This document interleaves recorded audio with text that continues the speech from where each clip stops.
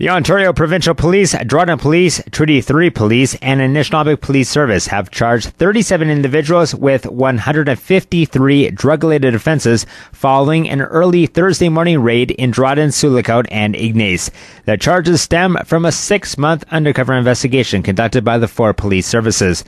A press conference was held at the Dryden detachment today to focus on the bust.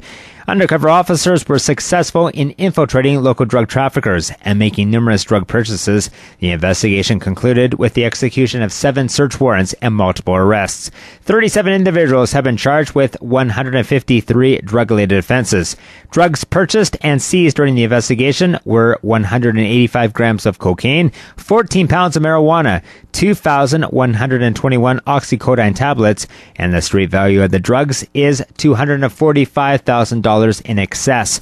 Officers also seized $125,000 in Canadian currency and property worth an estimated $70,000. For CKDR News, I'm Mike Ebling.